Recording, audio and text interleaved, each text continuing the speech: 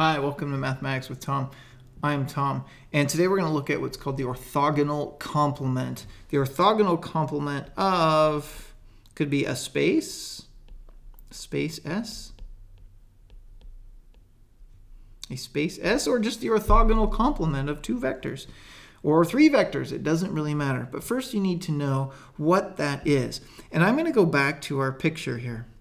Our picture of the four fundamental spaces. So we have the column space of A, the column space of A transpose, and that we said is perpendicular to the null space of A.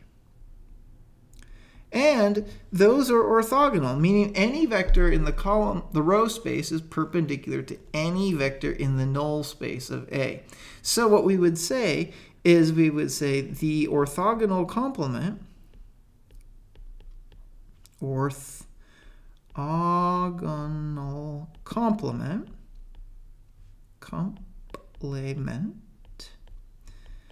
of, it doesn't matter, we'll write the null space of A, is all vectors perpendicular to the null space of A. Well, we already know what that is. So all the perpendicular null space of A is the row space, the column space of A transpose. And we write this as the following. It's written or denoted as, if I want the orthogonal complement of the null space, I would write it n of A perp. That's just when the perpendicular sign is put up into the exponent form, it's read as perp. So n, the perp of the null space of A is the column space of A transpose. Okay. Now, we can do this again. We also know this is true for the column space and the left null space. But I want to just show you how once you realize this, what an amazing tool this is. So let S be the space spanned by the vectors. Oh, I don't know. How about, I'm going to write these as row vectors. 1, 2, 3, and how about 0, 1, 2. How about that? Let's try it.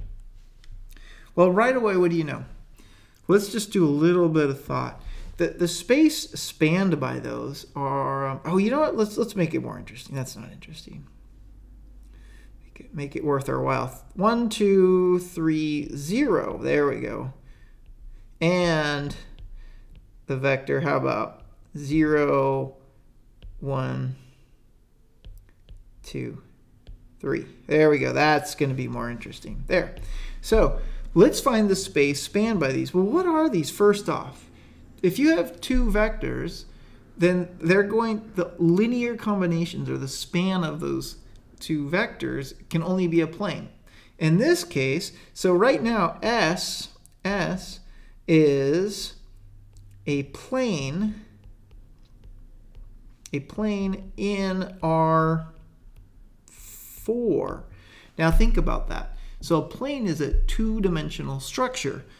S is but these but S is in 4 dimensions. So if we're going to find the set of all vectors that are perpendicular to that plane in R4, it should have dimension 2. It should fill all of R4. So how would we do that? Well, we do that by just looking at our picture. This picture is so helpful, because if we were to take these as our row vectors,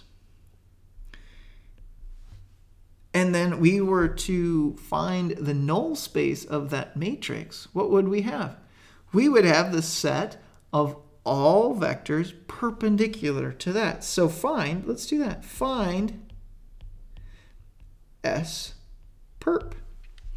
And that, then we would have all of R4. We could then write a basis for R4 based on that. So here we go. So let's just start with this. So we're going to start with the matrix 1, 2, 3, 0, 0, 1, 2, 3. And let's take this down to R, which isn't going to take a whole lot of time. So how about we're going to take row 1 and we're going to subtract 2 row 2s off of that.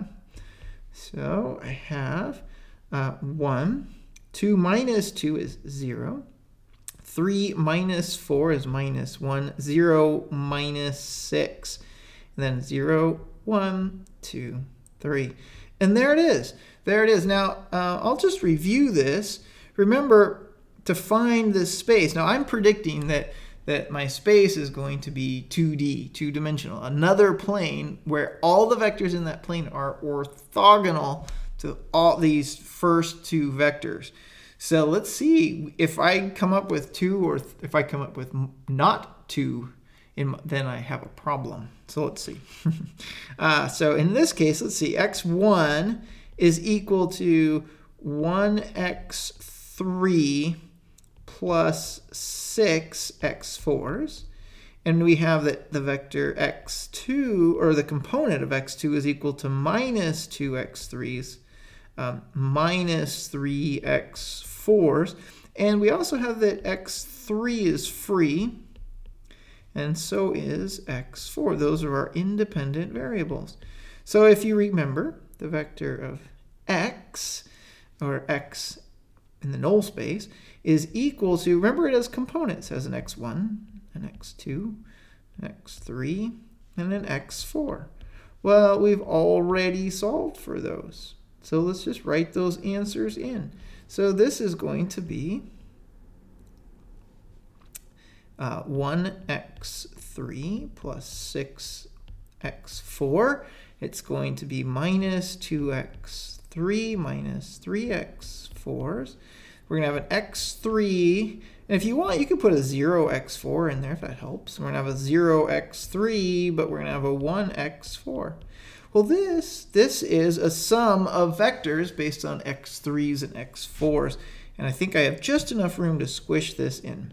So this is going to be, I'm not sure I do here.